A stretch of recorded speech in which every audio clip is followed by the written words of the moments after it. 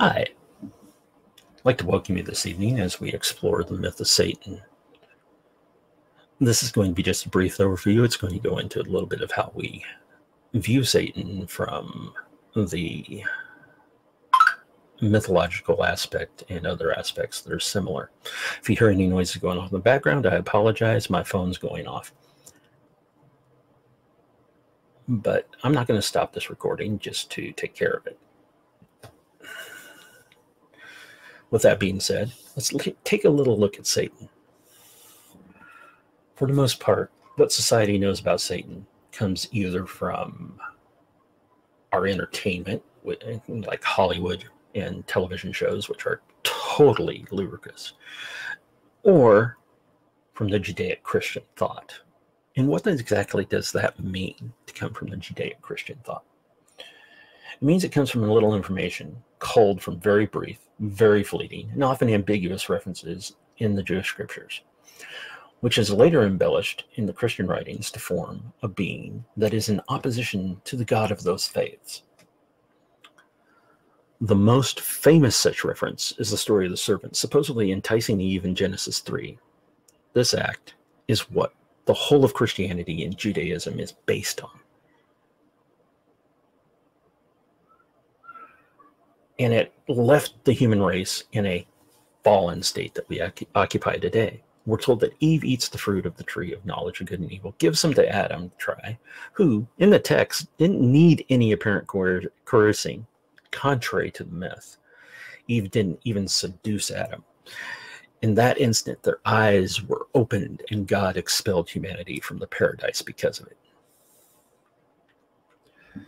This is one way to look at the story, but never any statement that identifies that figure of the serpent as Satan. It was only in later writings that Hebrew and New Testament traditions, often post-scriptural, began to use the Hebrew term Satan or adversary as synonymous with the serpent. Coming through scripture, looking for the supposed maleficent force, you will find only a handful of reference. It appears in Isaiah, probably referring to the king of Babylon. Fleetingly in Revelation and Genesis, a brief, although very interesting, look at the adversary in Job, as well as scant references in the Gospels, which can hardly be looked at. If you were actually take all these references from Scripture that are conventionally thought as defining the Satanic, you'd come up with maybe 100 lines. And most of these are clothed in ambiguity. Let us take a closer look at that fall of Adam and Eve. Here, Eve's supposed to have eaten from the tree of knowledge of good and evil. Well, Bible scholars are not even entirely clear whether the tree of knowledge of good and evil and the tree of life, both found in Genesis, are two distinct things or are one and the same. One of the earliest exponents of the one tree theory was German theologian Karl Bude. That's B-U-D-D-E, followed by Klaus Westermann. Both are traditional figures and highly recognized in their field. They present the extraordinary idea that the tree of knowledge and the tree of life were one and the same. What would this mean in the grand scheme of things? Well, what kind of life were Adam and Eve conscripted to in the so-called paradise? What kind of life were they granted if they had no knowledge of good and evil? In such a state, they didn't create or produce. Yes, it is true they didn't have friction. After all, how could they? But they ate from that tree. They were expelled from Eden and begat two sons, Cain and Abel. Differences were introduced into the world. Cain acted on anger at his brother, with whom he had deep fissures. His brother was pious and theological and favored by God. Cain was an independent, a loner, a rebel, and worship of God didn't really suit him. Cain loved his brother, yet had deep differences with him because their mom and dad had eaten from the tree of good and evil. Cain was compelled to do something he regretted for the rest of his life. Acting in a moment of passion, he slew his brother. Yet at the same time, if the knowledge of good and evil had not been introduced into the world, allegedly by an adversarial force represented by the serpent, then not only would there have been no differences between Cain and Abel, but in a very distinct sense, there would have been no Cain and Abel, because everything and everyone would have been classified by a certain sameness. What would be the purpose of creation by a god if such a thing happened in absence of distinctions of measurement or production or counterproduction or even friction, which inevitably arises from choice? What type of a world would this be? It is possible to look at Genesis 3 from a different perspective. If you take out the idea that the story comes from a sacred text breathed into the ears of mortals by God, and look at it as if it would and should be classed as a primeval, primitive, mythological work, a parable of human development. That doesn't exclude the spiritual or extra-physical, but all great spiritual works are the product of humanity seeking out its origin and purpose. If we look at Scripture that way, we can detect through history a slender thread of insight. This thread is woven from the antiquity up even through our own time, that reads compellingly differently in perspective into our foundational Western myth. Seen from this perspective, the serpent can be seen as a great liberator and emancipator of Eve. Quite a few of the proto-feminists of the 19th century and others during the Romantic Age did, in fact, as artists, rebels, political agitators, view Satan as a kind of philosophical grandfather, because they saw Satan in league with certain readings in Romantic, anarchist, and socialist literature, not as the enemy of humanity, but as its rough liberator. For example, Romantic poets such as Lord Byron, Percy Shelley, Mary Wollstonecraft Shelley, and even earlier than that, William Blake, identified with the figure of Satan as an actual creator or co-creator of humanity. Not a biological fact, but as an intellectual fact, as a bringer of the arts and sciences, as well as the archetypical hero who rejected conformity with that which was just handed down and thought to be the norm.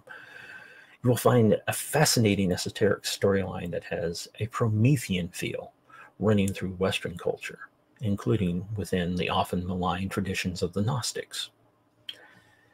But back to the Romantic poets, they offer a particularly powerful expression of this esoteric perspective. They understood that Satan was not the seducer of Eve, but a truth bringer. Because if you look at these few lines in Genesis 3 and 4, which have come to form the moral foundation of Western life, you will see that Satan actually told Eve the truth. Satan asked, what kind of God wants you to keep from your intellectual potential? Wants to keep you from making the same distinction that he and even his minions, the angels, make. What kind of God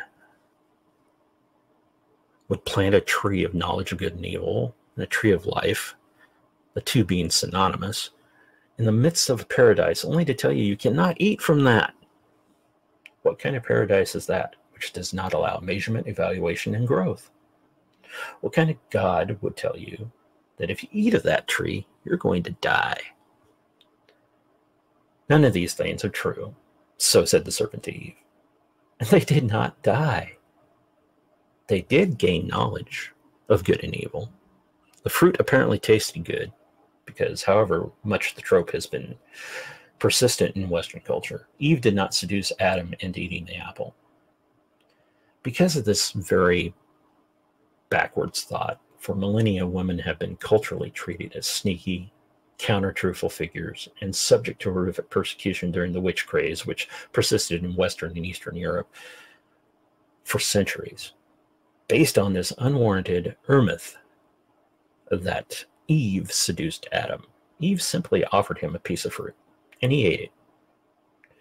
And he possessed knowledge. And she was no longer just some kind of physical adjunct to him, created out of his rib, but was thinking, dynamic, choice-driven individual, which is why when feminism, anarchism, socialism, and other causes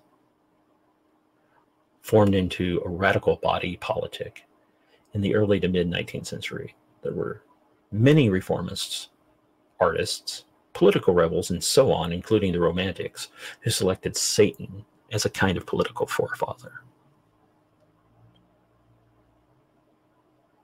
He represented everything about change and rebelling against the status quo. So when I say that Satanism is the veneration of Satan, and I want to be very direct that I'm not trying to hide that, it's vital to understand what definition and perspective I'm operating from. We have a definition of Satan from entertainment, which is ludicrous, totally stupid, and outright wrong. And we have definitions from standard Western storyline, but we also have an esoteric insight, which I've been briefly describing here, which reads a whole different story into the myth of Satan. And myths, of course, are repositories of great truth. People throughout history codified psychological insights, metaphysical insights, and insights into human nature into their myths.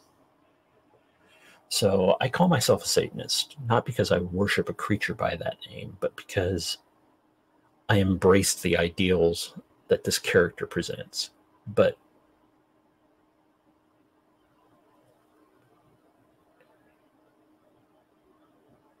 the ideals of not following the heavily trodden path of conformity to the norm, but taking a creative and sometimes contradictory path of discovery for ourselves.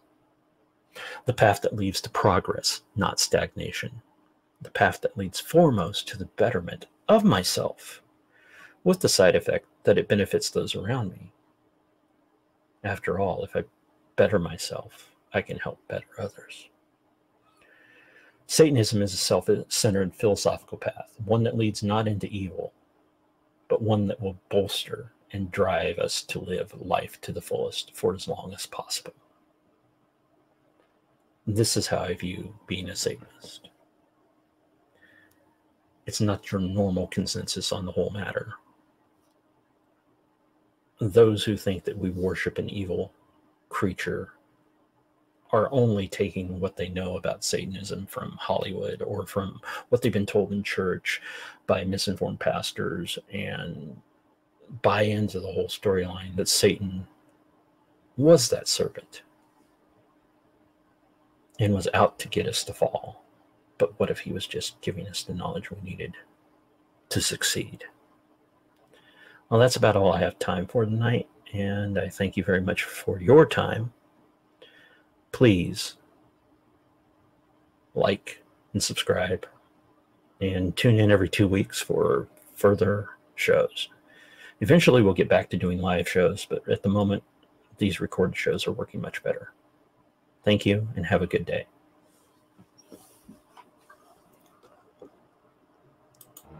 O Satan, who lurkest in hell, unhallowed be thy name. Thy wasteland come, mine will be done, because earth doth be hell even now.